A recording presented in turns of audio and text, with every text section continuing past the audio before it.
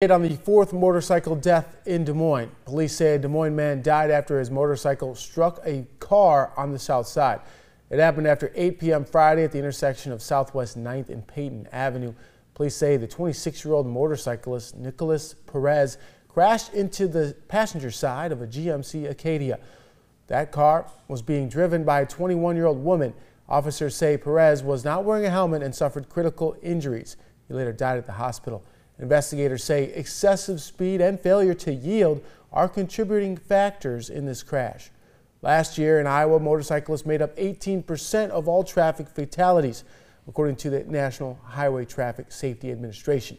If you're riding or driving near motorcycles, here's what you should be looking out for. First, keep an eye on your speed. Traveling too fast causes more than 1/3 of all deadly accidents. Be aware of left-hand turns. Motorcycles can be very hard for automobile drivers to see at those times.